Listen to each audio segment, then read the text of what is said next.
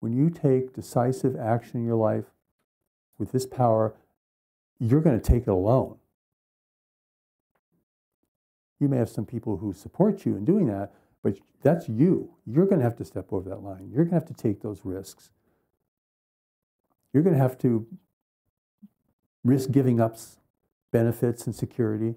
You crossed over that line. That's what matters.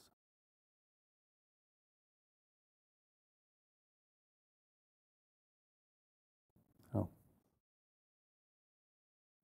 So we go back to the mountain image of, we have to get out of the trees sufficiently that we begin to have some vision.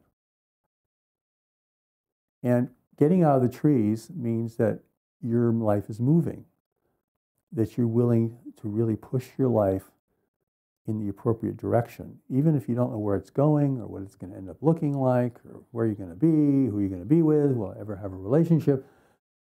No, you're just going to move. And you build your pillars. We talk about pillars, 4 pillars of life in the new message.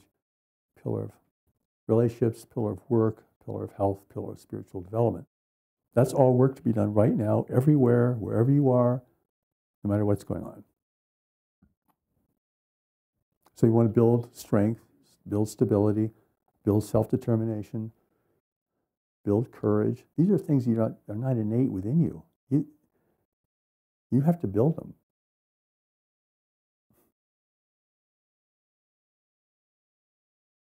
To become a real vehicle for knowledge, you have to build these things in real life, wherever you are, facing whatever you're facing.